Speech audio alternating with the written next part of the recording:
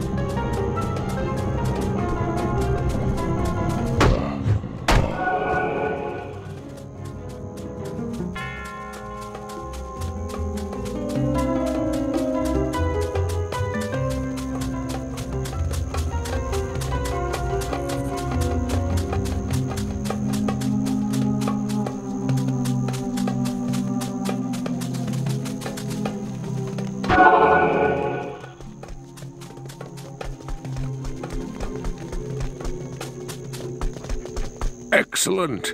You have a Horodric staff. Carry it with you into Talrash's tomb.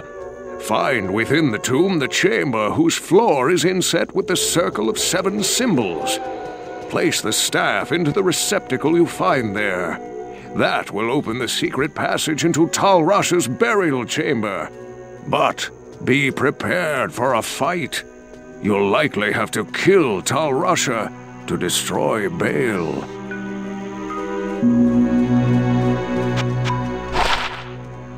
Blessings to you.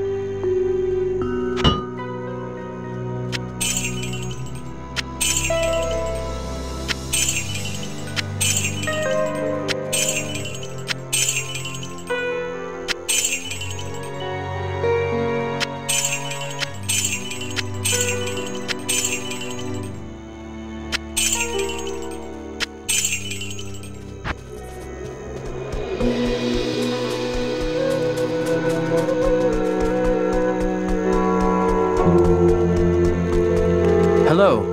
When the troubles began here, I allowed the terrified harem guilds to join me within the safety of the palace.